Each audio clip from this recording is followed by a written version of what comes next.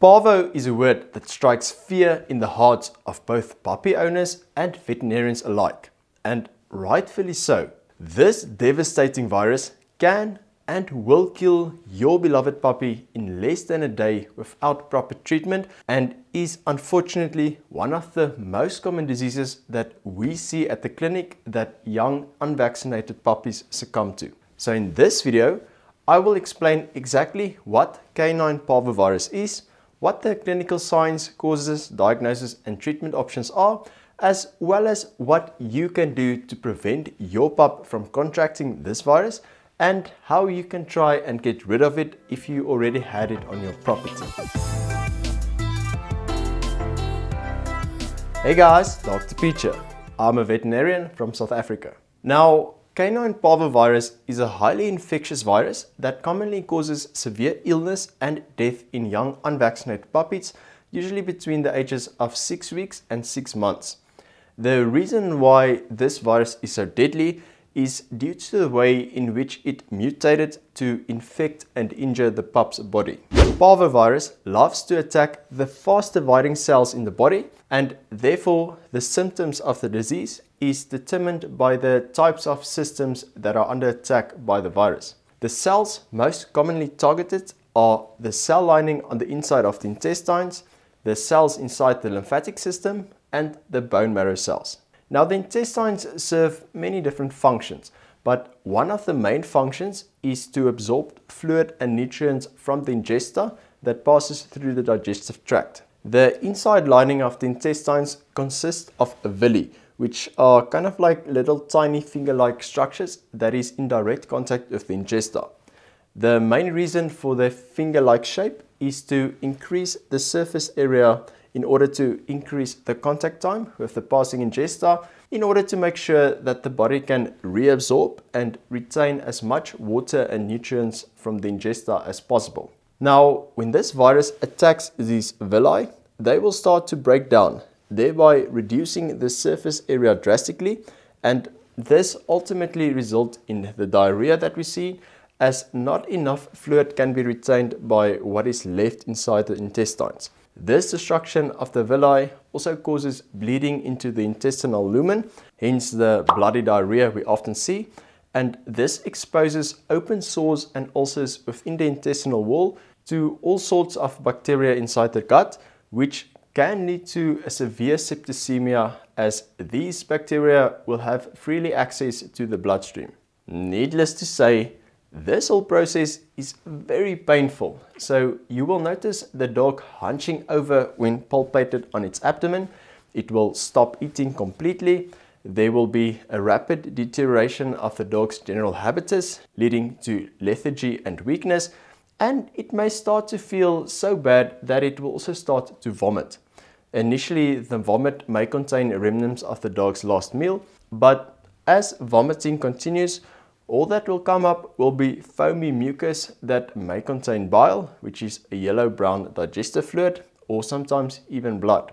Dogs who become dehydrated will also drink a lot of water, only to vomit it up as well. And this is only one part of the problem. Seeing that the virus also attacks the lymphatic tissue, which include the lymph nodes and the thymus, as well as the red and white blood cell precursors in the bone marrow, this makes recovering from this dreadful disease much more difficult, as these cells all play a vital role in fighting infections in the body. And to top all of this, a small patient such as a puppy has a very large body surface to weight ratio. This means that even a little bit of fluid loss can be detrimental, as it can easily lead to dehydration. So now you will have a small puppy that is vomiting and having bloody diarrhea, who is not able to eat, causing him to dehydrate very quickly, and whose body is severely compromised to fight off a potentially severe infection.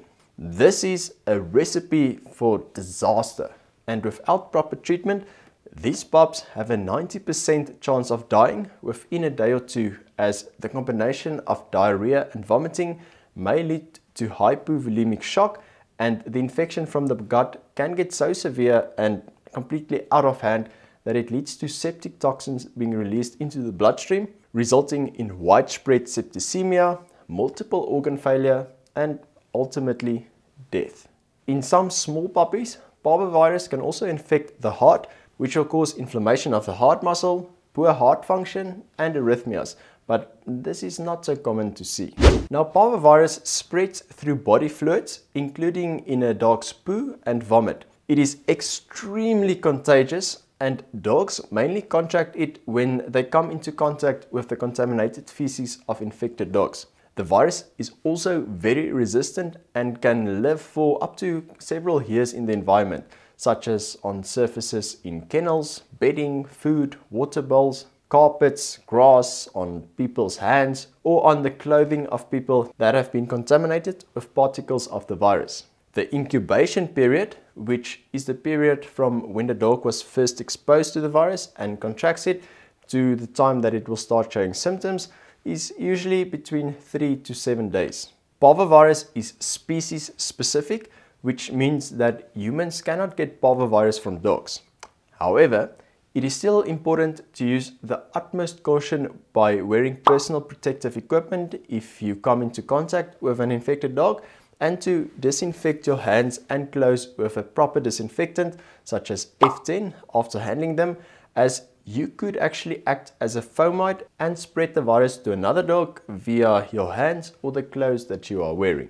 Now, puppies' signalment, history, and clinical signs will generally give us a strong suspicion of parvovirus, and luckily there is a very simple test that can confirm the diagnosis. This is called the Canine Parvovirus Antigen Snap Test, or Parvo ELISA test, and basically involve taking a fecal sample by means of a swab in the rectum, mixing it with a reagent, and then adding a few drops to a test kit. It works very similar to a human pregnancy test, so if 2 stripes become visible, it will mean that it is positive and that the dog has parvo. We will also generally perform a fecal flotation test to rule out any worms or intestinal parasites, as these can greatly aggravate the disease and will prolong the recovery period if they don't get eliminated. Parvo can also get diagnosed by means of a fecal PCR test, and some vets prefer to run blood tests as well in order to measure the amount of white blood cells in order to get a baseline number to work from.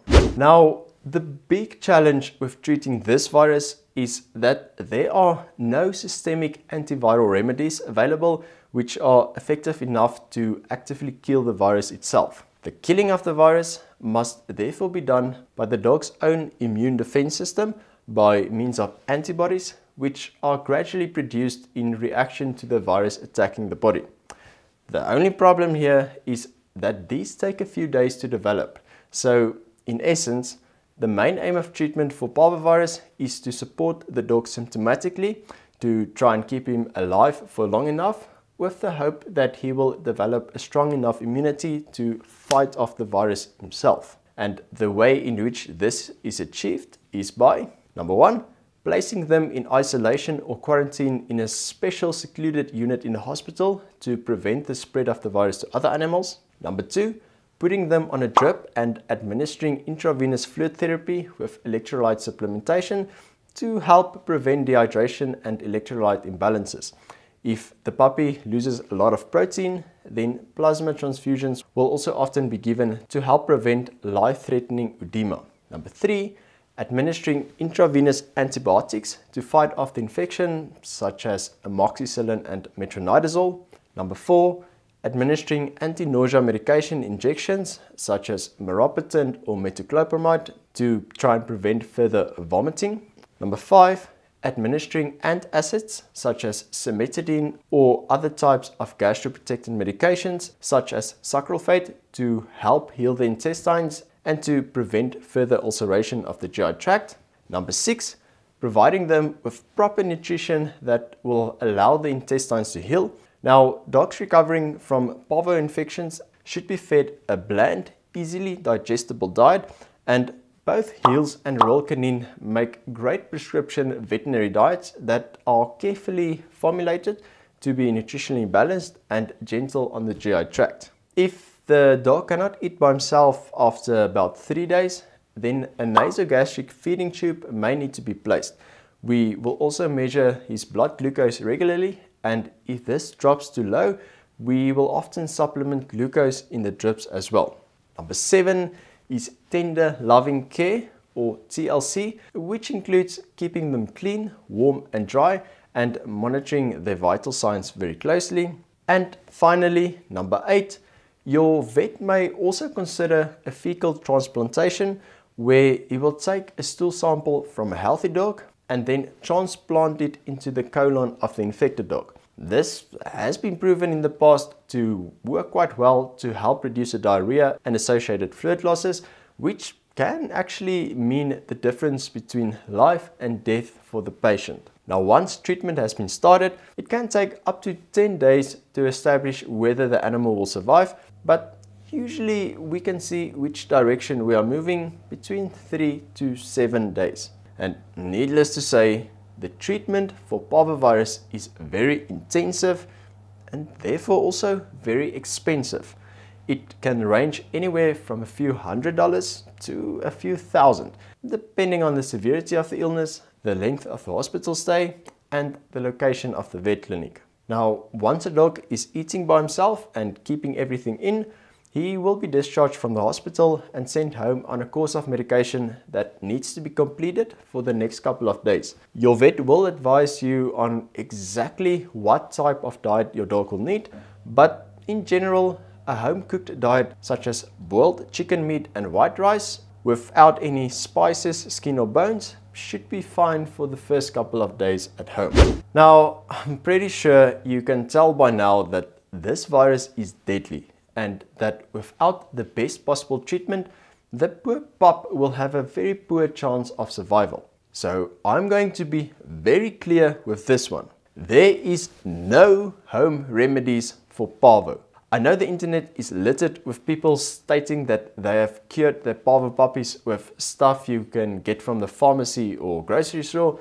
but be very careful to trust these sources. If you postpone taking your dog to the vet for even just 12 hours by first trying some random dude on the internet's homebrewed concoction, it might mean the death of your beloved pup.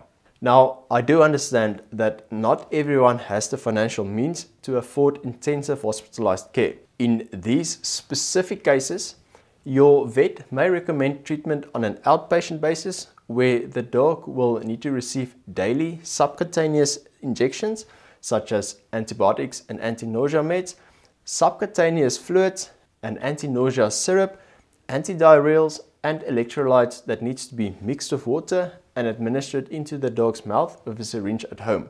This method will help to bring the cost down of treatment, and some dogs do survive this way, but the chances of survival will heavily depend on your ability as a pet owner to keep them clean, warm and dry at home, and by administering the fluid and medication as prescribed.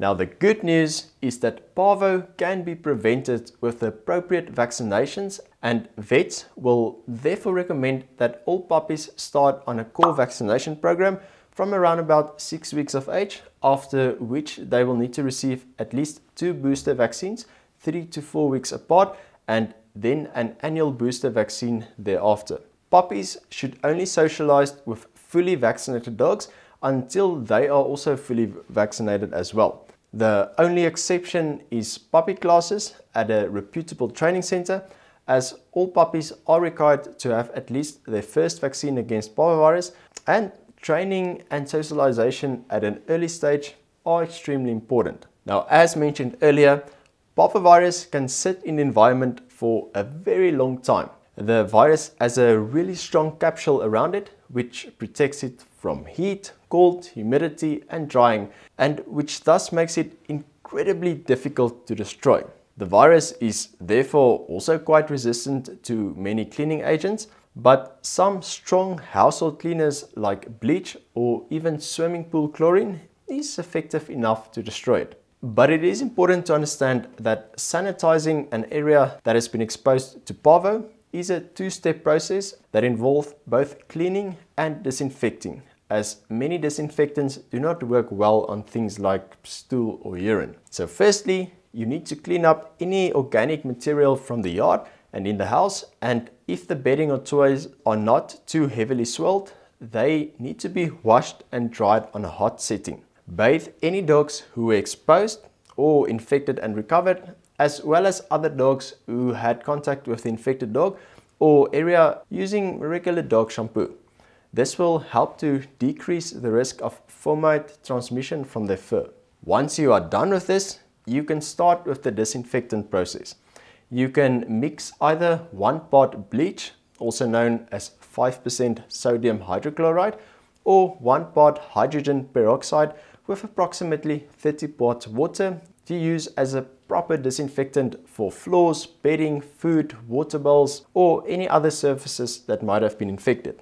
Just make sure that the diluted bleach have at least 10 minutes of contact time with the surface before rinsing it off. For the outside lawn, bleach will not work too great as it may actually damage the grass and flowers. So for these areas, it is best to use water to spray down the area to help remove any dried poop or vomit, and thus to try and dilute the concentration of the virus over time. This dilution, combined with the sanitizing effects of sunlight, can bring the numbers of viruses down to an acceptable level in a couple of weeks. In most home yard situations where there is grass and dirt, it is not possible to completely disinfect the yard.